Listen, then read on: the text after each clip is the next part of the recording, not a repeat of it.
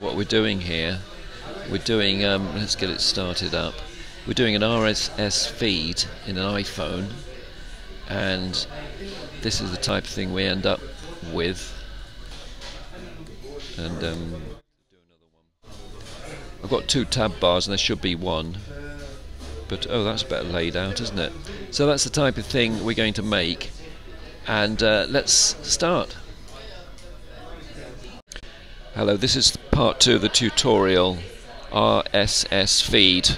I'm doing it for the iPhone, and I think the best way to start off this type of thing is the master detail application, because it's got a lot of the, don't use core data, I'm just doing it for the iPhone. It's got a lot of the necessary connections and wiring up already done in it.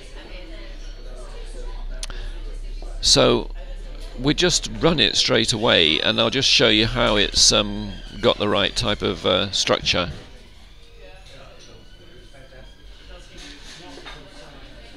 Right, so we can see this is our table view there with the cells in, and in this one we add some data. In our case it would be our RSS feed titles, and then when you click on it, it uses a segue to go to a navigation, a view, an ordinary view, and puts the data in there, and you go back.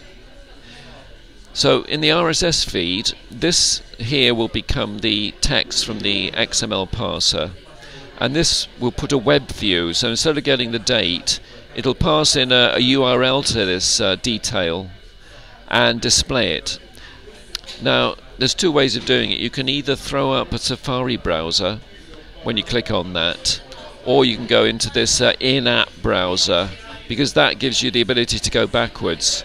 Whereas the Safari browser, if you throw up a Safari browser, it just leaves you hanging, and you could just, all you can do is close the browser, and there's nothing, and your application's gone. So let's have a quick view. I can't give you all the codes, there's just too much of it, but you really need to know which way to go in this. Now this title here is a basic one, but you really want the one that gives you the ability to pass in mutable arrays, and I use a subtitle as the easiest one. Then you pull it down a bit to make it bigger.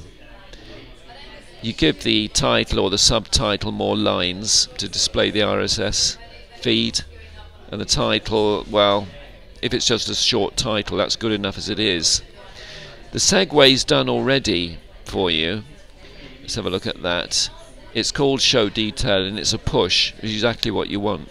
So that's done already. What else on that? It's a dynamic prototype. If you look at the table view, it's a dynamic prototype. Okay, so once you've got the right one of those, your mutable arrays are going to go into there quite easily. And also all the code, most of the code is already in here for you to do that. You've got all this table stuff, cell for row and index and things like that is already in there. You need to pull in oh no, the segue's in there too, so that's pretty handy. Now let's go to have a look at the detail view.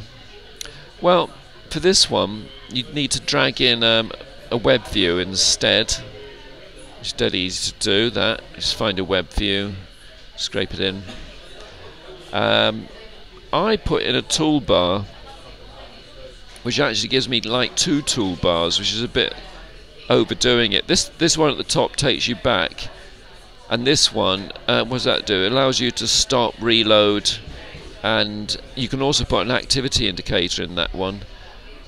But there should be a way to combine these two into one, which I haven't done it yet. I haven't had time, but you don't want toolbars, you just want one toolbar at the top. I haven't done that yet, it's two. And then this connects into the detail view controller. You have to connect the activity indicator into that, and also you have to connect the web view into that. you make an outlet. So that's your basic structure. Now the code in here, this master view, you have to use an XML parser. You choose which one you want to use, and I also recommend you use a threaded dispatch, which is like an asynchronous call on its own thread. And if you have a look at my blog, there's a really good, Apple have done a really good one, which allows you to put blocks of code into another thread, and basically you do the call to the web server in that thread, and then it returns very nicely, and then that works very well, I find.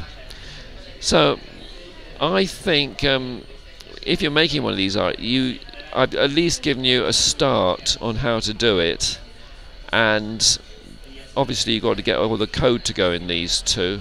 I can't go through all that, I'll be here for 3 weeks, but that's your start. And then have a look at my blog, and I've got more details there for you.